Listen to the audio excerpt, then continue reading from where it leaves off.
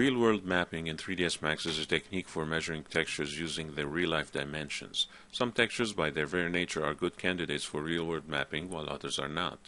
Typically, only textures that are easy to measure in real life make good textures for use in real-world scale. Architectural materials like brick and ceramic tiles make very good candidates. Not only can you measure them, but they typically come in standard dimensions that are universally recognized. Other textures like grass, sand, and dirt have dimensions that are more difficult to measure. Ironically, this makes them easier to use since a surface of gravel that is out of scale is not as noticeable as an oversized brick, for example.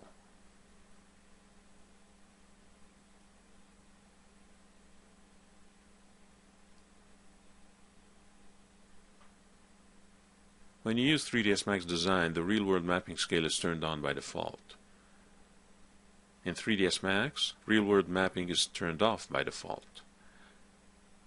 Either way, you can force real-world map scale on or off using the Use Real-World Texture Coordinates option in the Preferences dialog.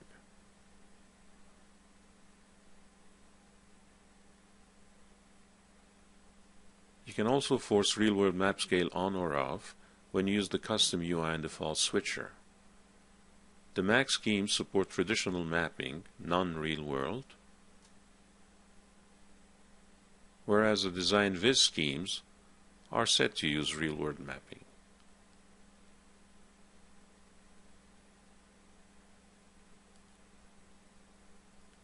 In this scene showing a kitchen space, let's see how we can map the floor and part of the wall above the counter. Materials have been applied as placeholders. You want to use the same tile layout for both areas, but with different mapping values. For the floor, you want to use tiles that are 1 by 1 foot, 30 by 30 centimeters, and on the walls you want them 3 times smaller, 4 by 4 inches or 10 by 10 centimeters. On the floor material, replace the yellow color with a bitmap. In this case, you are using a 4 by 4 tile layout.